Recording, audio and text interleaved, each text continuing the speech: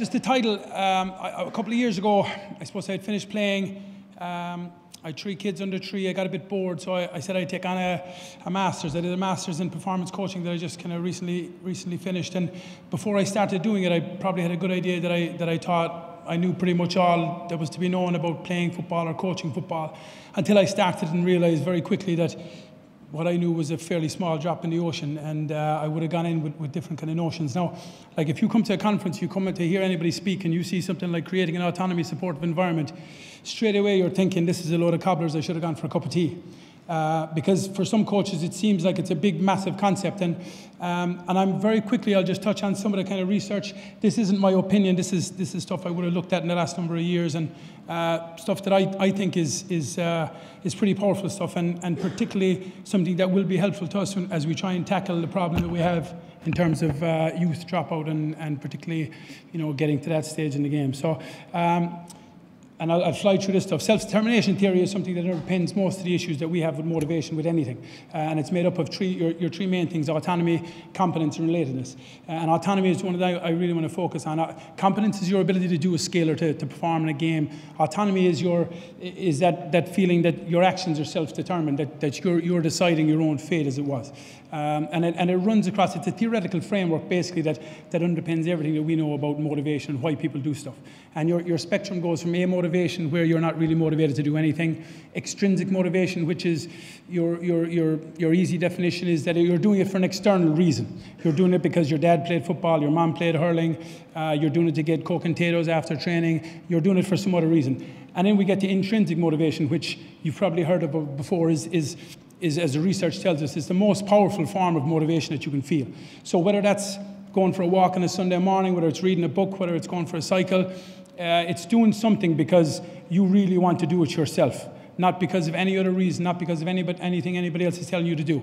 And it's defined as that, really. Okay, so it's the choice. It's a participant who really feels like they want to do something out of the pure enjoyment and the joy that they get out of doing that. So when we're talking about from a football or GA context, hurling, we're looking for that. We want all our players, our kids, our youths, our adults, to be intrinsically motivated to play Gaelic football or hurling, because it's the most powerful form of motivation, the most powerful thing that they are going to want to play the game and stay playing the game.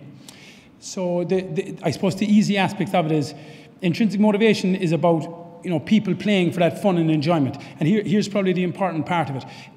It's about playing for the fun and enjoyment, and research tells us, and you can look it up. I put down one reference. You can Google it, Google Scholars. You'll find it everywhere you want to go. One of the most important determinants in people's persistence in playing sports is that they're intrinsically motivated, and we want to marry that with a little bit of autonomy. So if you have intrinsic motivation, that means you're playing for the fun and enjoyment of the game. And if you find the game fun and enjoyable, you're going to stay playing the game, and you're going to get better at playing, and you're going to perform better. So the big link is intrinsic motivation, we stay playing the game. That's the key thing. So as coaches, what I find most relevant is how can we get our players to be intrinsically motivated? If intrinsic motivation is so powerful that it keeps people playing the game for longer because they enjoy it and it's fun, then we need to learn as coaches, how the hell can we make them feel like this? How can we set up training and games and everything to work on their intrinsic motivation? So you thought it was easy. You thought it was about, I'll set up a game, I'll have a drill, I'll do my warm-up, I'll get a nice fancy drill. It's really complicated and it looks hard, but now we have to try and work on their motivation as well. And the good thing about this is, it's about how you can do that and how you can set up in a way, if you're dealing with 16-year-olds or 18-year-olds or 25-year-olds, and obviously there's other pressures outside it, but this is something that we're going to have to look at, and it's going to make a difference, I think, if you can get this in a stable diet. Social factors are the big thing. Anything you look at that influences motivation is about social factors. Like coaching was always about the games and the drills, and now there's a realization in any of the science or the coaching science you look at, that coaching is actually about a social interaction between people. It's about the people, not the games, not the drills, not the win percentage or how many games you win or lose. It's about people. So once we can boil it back to actually realizing that coaching is now about a social interaction instead of winning or losing, now we start to get down to, okay, now this is the way that we can work on people's intrinsic motivation and work on how we get them motivated to keep playing the game. So the biggest determinant of the social factors for any players is the coach's behaviours. So how you as a coach relate with your players is the biggest determinant in how they're going to, perceive the autonomy or the intrinsic motivations they're going to get from you. Now, like, players' perception of the coach's behaviour are the crucial type of motivation. So you as the coach are the one that really determines how motivated they are going to be playing the game. And that's I know that might sound like a lofty kind of an ambition, but that is where we're at. Autonomy support, then you have at the start, we had our autonomy, we had our competence, we had our relatedness.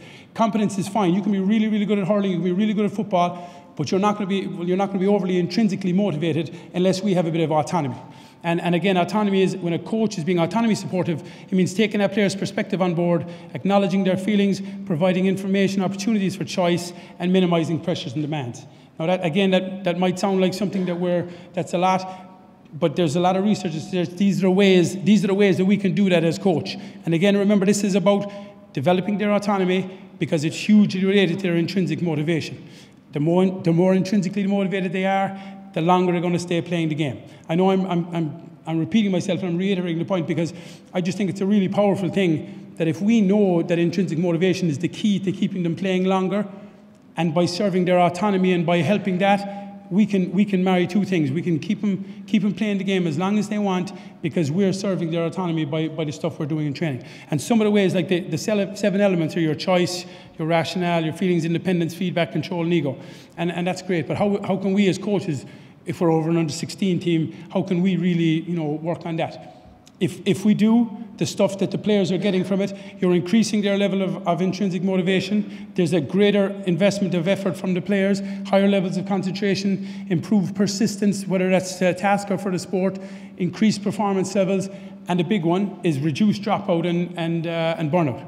And I've stuck a little reference under all of those, and I'd encourage everybody to go and have a look at one of them or Google one of them because it's only growing, this kind of stuff. I don't think GA coaches, like I said, in the last 10 years, 20 years, it was about drills and games.